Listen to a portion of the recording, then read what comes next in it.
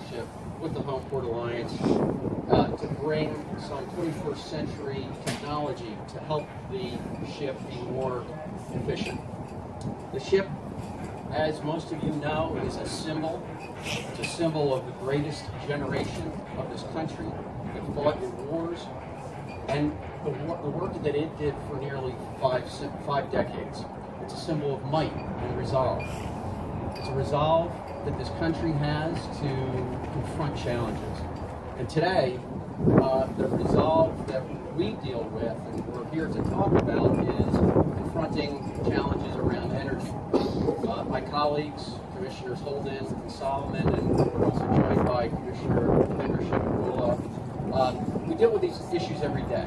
We deal with issues regarding energy efficiency, the cost of energy, need for additional infrastructure in this state.